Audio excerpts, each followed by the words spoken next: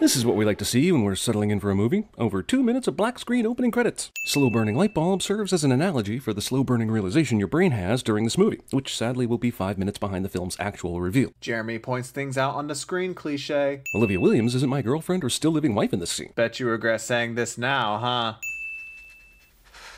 Apparently, there's already a ghost wandering around this house that makes Anna shiver, and that is never solved.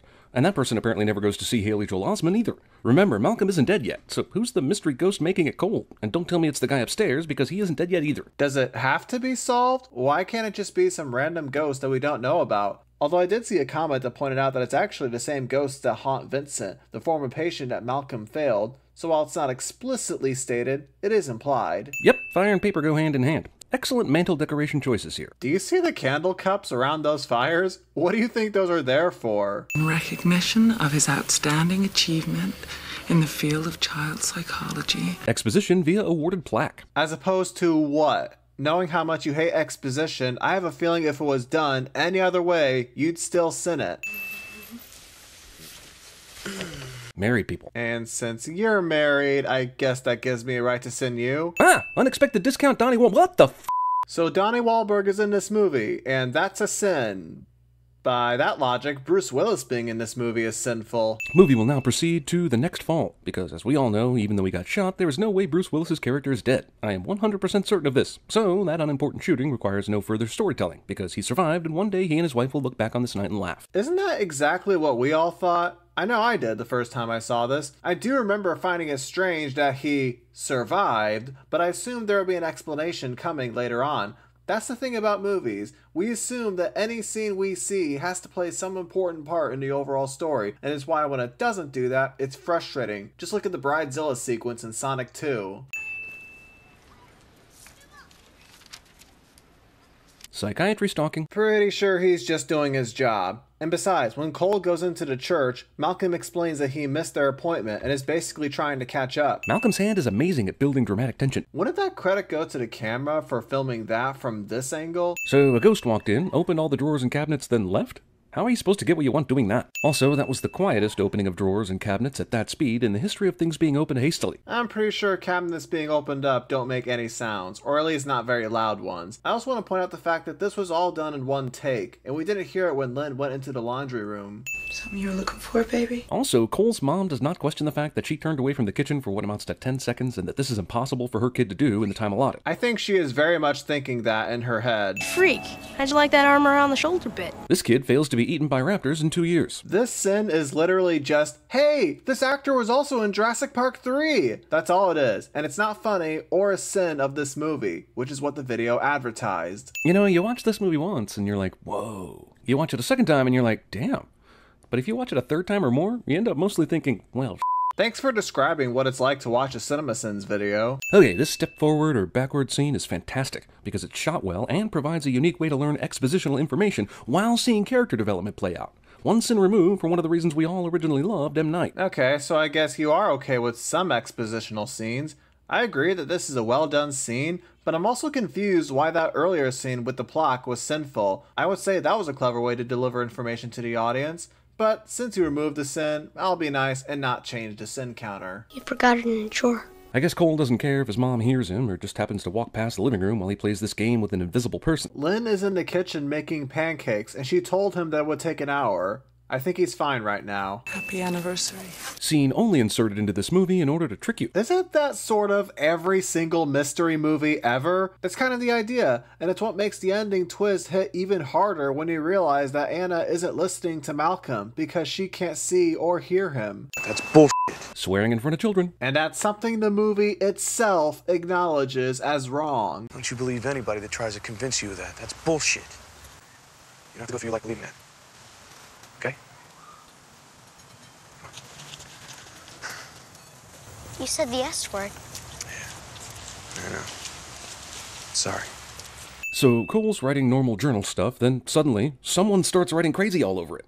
Now, maybe a ghost did that. Maybe Cole is writing what the ghost says. Maybe Cole's possessed. If you actually listen to the dialogue over this scene, you would have heard Malcolm talk to Cole about something called free association writing, and he explains that it's when you write without thinking, and then thoughts that you didn't know you had are written on the paper. That's what's happening here. They used to hang people here. Kid who is extremely self-aware and knows not to draw violent pictures anymore and wants to keep this seeing dead people thing a secret decides, yeah, this is the kind of answer my teacher wants. The teacher asked what this building was like before it was a school, as Philadelphia is one of the oldest cities in the United States. Cole simply gave the correct answer here. Looks like an ordinary penny. Since we know Malcolm is actually dead this whole time, how does this penny work? If someone were to walk in, would they see a floating penny? Or is it also dead? It's really strange that I spent a few minutes thinking about a penny, but here goes. I don't have a definitive answer, but I do have some suggestions. We could apply the same logic to Malcolm's clothes, but the fact that normal people don't see clothes just floating around proves that objects that were with a person when they died stay with them. So I think it's possible the penny was on his person when he was shot. We also have the possibility that maybe he just wants to see it, since dead people only see what they want to see. And there's also the drawers and cabinets that the dead woman opened up, which proves that dead people can interact with the physical world.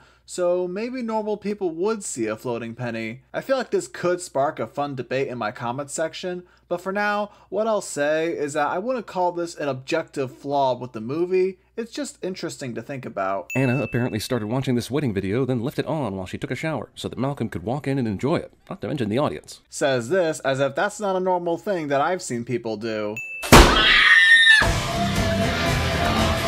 There is no way these parents heard Cole's screams from down here with kids yelling and loud music playing. Found this really cool comment saying that this is actually pretty realistic. Just the idea of a parent being able to tell something is wrong with their kid. This is the movie where M. Night Shyamalan decided it would be a good idea to put M. Night Shyamalan in his movies. Okay, and? There's some cuts and bruises on your son that are concerning me. Man. You know, if we existed back in 1999, this insert of Bruce Willis saying, "Oh man," like the disconnected dead dude he is, would have set off all the alarms. Why doesn't the mom ever ask Malcolm what's going on with her kid? Is he dead? This family doesn't look like they can afford a child psychologist, so yeah, he's probably dead. But back in 1999, we were like, when are we going to get to the I see dead people part? Who was thinking all of that? Because I don't see how this would have given away anything. We have to add some twists and stuff. Like what kind of twists? Give me an example. Maybe they run out of gas. Maybe find out Malcolm's been dead this whole time. Jeremy just says that and then gives the movie a sin. You tell me what the sin was. Hi, this is Lynn Sear, Cole's mom. Wait a minute, this family's name is the Sears? Like Sears? Like sees dead people? This is a real surname, so what's the issue here? Whether or not he knows it, M. Night inspired the entire Paranormal Activity franchise with this sequence of shots. Arbitrary movie franchise reference. Yeah, but isn't Cole used to this by now? He even mentioned the hanging people when Stuttering Stanley told him he was a freak earlier, so why is this a big deal anymore? For him. Yeah, the audience is finally seeing this stuff for the first time, but he isn't. I would assume that the first time Cole saw these people, he freaked out and ran around screaming. His somewhat reserved reaction here proves that it's not a big deal for him. Yes, he does look scared here, but it's people hanging by the neck and looking at you. I've personally never seen hanging people, but I would think it'd be a pretty scary thing, especially for a 9-year-old kid. When they get mad, it gets cold.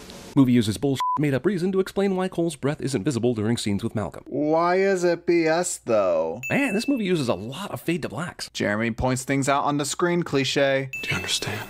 Malcolm breaks up with Cole because his wife almost kissed a guy, because it's impossible to treat one boy and be a good husband, apparently. But the fact that his wife is seemingly cheating on him, possibly because Malcolm isn't there for her, makes him scared that he's losing her. Plus, he thinks that Cole has a really bad case that might need to be checked on by a doctor. What do you think these ghosts want when they talk to you? Does Cole know that Malcolm is dead? I guess he does, but since he never does anything these other ghosts do, it makes me wonder if he really knows. And he never once lets on, even after Malcolm accepts the fact that Cole can see dead people. Yes, Cole obviously knows that he's dead. He can see Malcolm's gunshot wound. Dead people only see what they want to see, so that's why Malcolm doesn't see it right now. Remember that kid that went into Cole's room to show him the gun? He saw that giant bruise on the back of his head. And I think he did let him know about this during the scene where he tells him how to talk to his wife. What if they don't want to help? Man, Haley Joel Osment is so good in this movie. I'd take a sit off if I hadn't seen Pay It Forward the following year. Sinning Haley Joel Osment. Okay, so the clothespins are unsnapping from his tent, and pre-OC Misha Barton! And I'm wondering how she fit through the slit in the tent and went unnoticed by Cole, who can see dead people. Also, luckily for Cole, he was just told that he needed to ask what the dead people wanted, and this girl just happens to have an easy mystery to solve that will immediately take her to the afterlife. And this coincidence is a sin. Why? Ghost puking. Although, I will say this is still Misha Barton's best work to date. And then he adds another sin.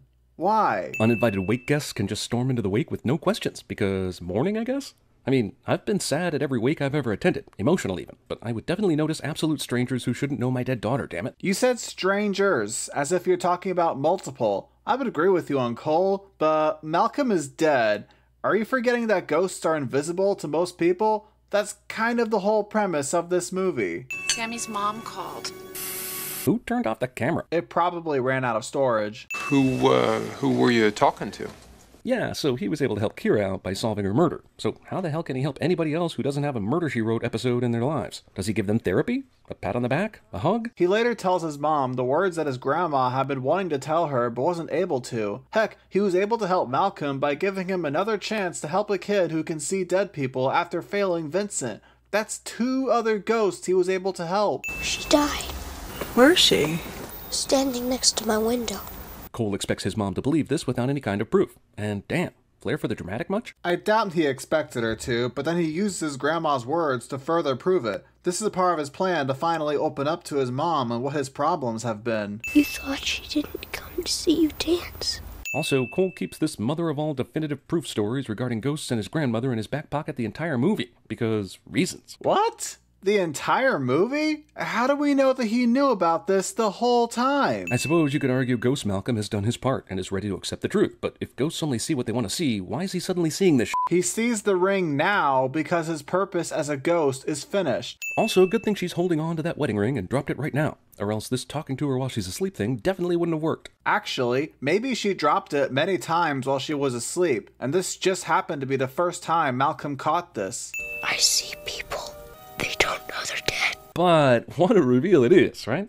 It wasn't anything that hadn't been done before, but the way it's done is great. It still gives me chills to this day how good it is. In fact, it's a 5-sin removal worthy reveal. Yep, still one of the best twists in movie history. And honestly, this video wasn't that bad all around, so I'll go ahead and remove 5 sins as well.